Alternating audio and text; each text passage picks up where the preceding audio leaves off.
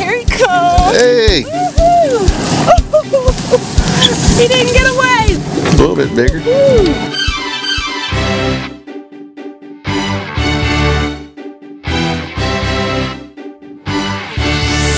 Hey, it's Kim and James here. We're going to have a very fun adventure today. A little bit different because we're going to go on a boat and we're going to get some fish, and then we're going to maybe eat some fish, but first we got to go catch the fish. So we're going this way. Introduce yourself. Hi. This is our first mate. I'm JP. JP is here. First mate. First mate. Looking pretty nice so far. Good morning. Huh? We got to sleep a little later. Yeah, I'm still sleepy though. All right, so this is Captain Alan. Hey.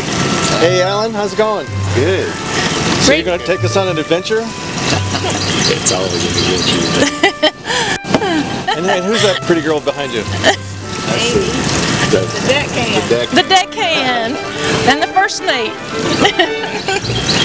I can see me falling in. I forgot my other shoes. So these will have to do. It's called a what? ZF. Okay. Don ZF. And you're running these two? Yeah, 500 horsepower back there. Oh my gosh. 500 horsepower. All right. It's a steamboat.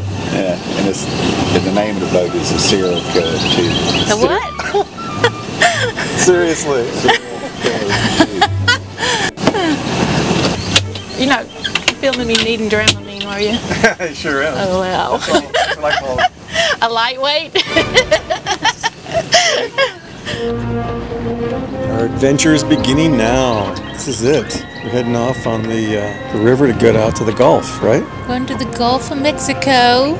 It's just amazing going out there because we were 15 miles into the Gulf, but altogether we traveled, I guess, about 50 miles to get out there, right? So I guess it takes about 35 miles to get just out to the Gulf, right? Yeah.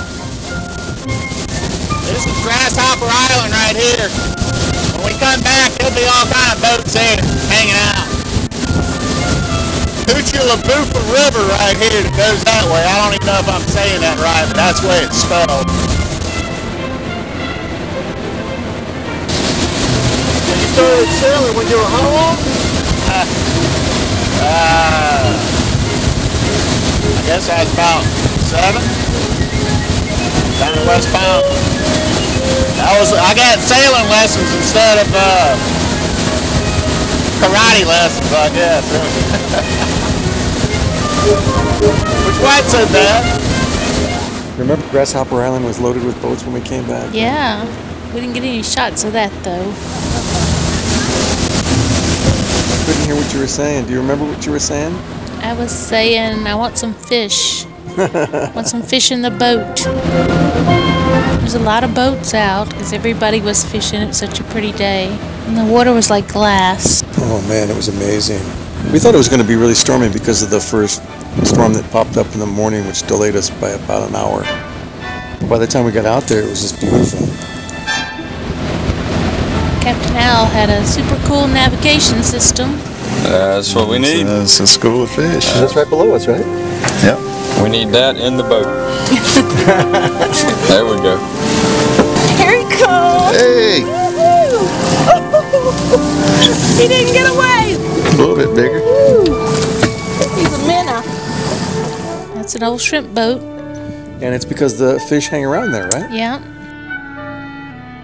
We saw turtles and we saw crabs swimming.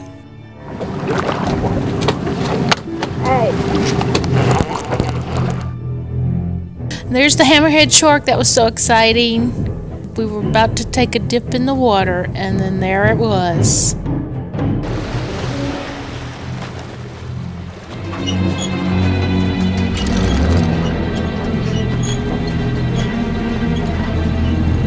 You're gonna need a bigger boat. He wasn't as big as Jaws, though. We didn't need a bigger boat. A lot of the fish we caught were too small to keep, actually. Yeah, the rules in the Gulf are for the redfish are they have to be 16 inches or larger, or you have to throw them back for the next time. And so we caught a lot of fish, but we had to throw them back, and we only kept the limit, which is 2 per person. There were 5 of us, so we had 10 fish. So what are we doing here? Going broke. 300 gallons of premium brew, right? Right. Those 10 fish are We're gonna see how much those fish cost now. Island girl. I think Alan caught the biggest ones, didn't he? Amy did, I think. I think Amy will argue with you that she caught the biggest.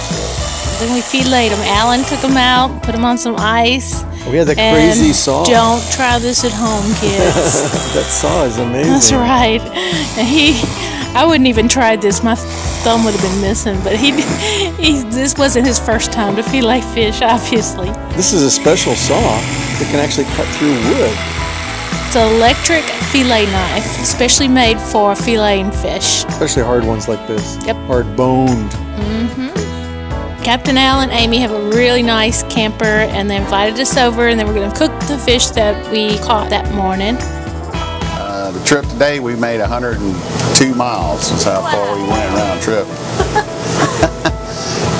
We did good. We caught a lot of fish. We saw a bunch of wildlife out there today. We saw turtles and crabs and a big hammerhead shark too. Big, yeah. You don't see them out there all We the time. didn't do any swimming today. I would have gone swimming. I don't care. All right, now how are we going to cook this fish? I've taken the bloodline out. So it's like the vein, huh? And you know, when I was talking to y'all about cleaning, you gotta cut, make sure there's no little bones in it. And of course, there's always a danger. There is one, but the bloodline, I cut them out, and then you just have the pretty white meat, and just a little of the stuff. Yeah. This was swimming this morning, but I'm just gonna, being that we're at the camper, don't have the full complement of spices and whatnot. We're gonna do like some Tony Satchery, some garlic, some Italian dressing, and we'll make a mix and butter, of course. And put you gotta have butter. Top it with a crabby cream sauce. Okay. You need to come over here if you're gonna be talking. What is this now? Come on. So what are we going to have with it? We're going to have burgers and potatoes, and we are going to cheat and have Caesar salad kit. It's not cheap. Oh, it's the kid. That's why it's cheap. The sauce gets a little smoke flavor in it, and it'll be good. All right. So that's it. So good. It's gonna be. It's going to be good. We cooked steaks last night, so it's getting kind of that flavor from that. Anyway, we'll fix to put fish on. See that? Oh, yeah. Here All we go. seasoned up, and now on the grill. On the Oh, grill. wow, look at that sauce bubbling. Since there is butter and whatnot, and go ahead and these aren't going to take long to cook. And I put a little coating on it on this side, and then when we flip it over, it's ready to go. All right, so I got that. I'm really going to flip it right now. So that's down. Seasoned side is down now. Already, and now we're gonna put this on. And start seasoning the second side. Right, and then we're You gonna. can hear it sizzling. Right, and then we're gonna shut the top.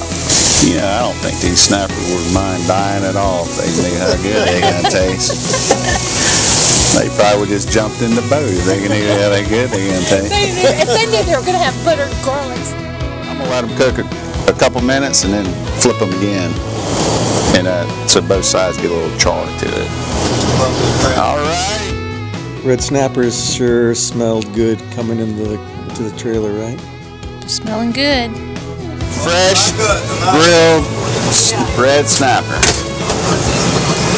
And the gator says, "What?" Butter and Italian seasoning. This is the finest snapper available. This is the finest snapper available out of the Gulf of Mexico. Amy had made salad and made the potatoes, and she had put together a crab sauce. I've been waiting for this moment all day. 12 hours ago, this fish was swimming in the Gulf of Mexico, and today he's going to be in my tummy. Swimming. It's probably no good. I lulled her in it being good. She's so tired and hungry, it doesn't matter what was on there. No, it's flaky, white, It's the meat is firm, but it's still juicy and tender, and garlic, butter, crab meat. What's to say? What do you gotta say? So good. What can you say? I like it. Lump crab meat and butter on top of the fresh fish. Flaky and white and deliciously juicy. You can't compare this to anything at a restaurant. No. And just beware, there could be a bone in there. It's because Amy filleted them. In conclusion, never ever get anything fresher than fishing in the Gulf this morning. Fillet your fish, season your fish, and cook your fish. Very good. The next episode is going to be part 2 of Captain Allen's adventure.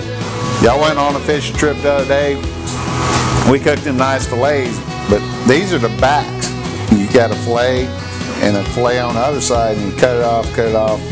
And then I just basically on these have Tony's and garlic. Y'all know the deal on that. That was pretty good last time. Yeah. He drew JP some stuff the other night. Yeah. Yeah, so we let them cook. They start floating good, and they'll be ready. If you like the video, give us a thumbs up, share, and hit subscribe. This is Treasure Hunt Travelers. Signing off. Signing off. Don't forget to Subscribe. Hit the little bell.